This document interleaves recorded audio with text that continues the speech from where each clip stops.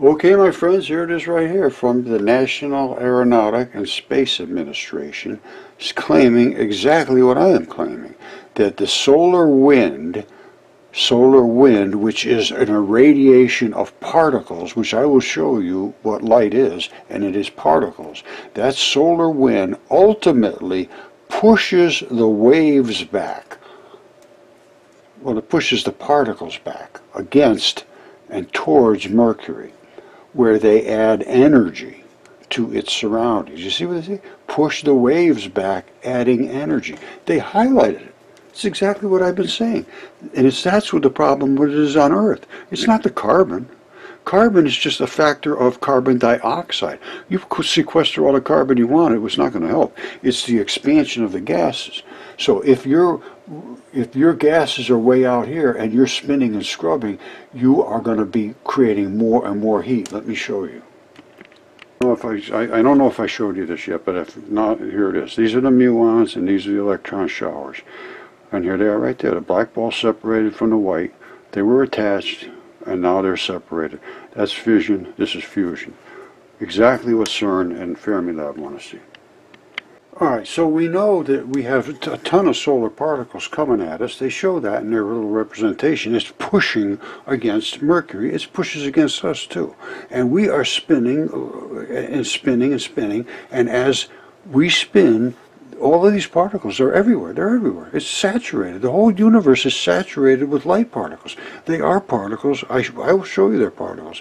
There's no question they're particles. And they come down at us as particles. They hit solar panels and conduct as electricity. They heat you and burn you, give you sunburn. They warm our atmosphere. And not only do they warm our atmosphere by penetrating, they warm our atmosphere by scrubbing. So you see this? This is the scrub zone. It's 2,700 degrees out there. It's only 100 degrees on the Earth. 2007. Why? Out here, same thing. The sun's scrubbing through just exactly like us. And its surface is 10,000. Out here, it's millions. They have no explanation for either of these things. And the only reason is the scrub. They think there's a carbon blanket around the Earth. Is there a carbon blanket around the sun? I don't think so. If there's carbon blanket, it's just crazy. It's the expansion of the gases. And the more we expand, the scrubber the scrub.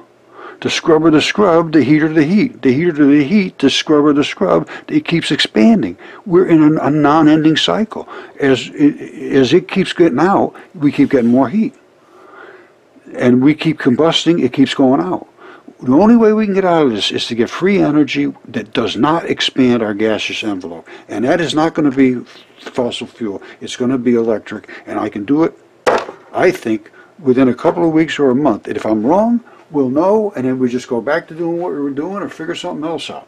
But this is the way to do it with the high-powered plasma that we figured out how to do strictly by constricting the thing. We could be doing this within a couple of days.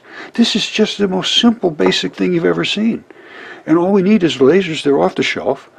They're coming up with new pickup solar types of stuff, which I'm showing now. That's what this whole thing was about. I'm going to do that later because I want to get deep into that. That's my fun spot.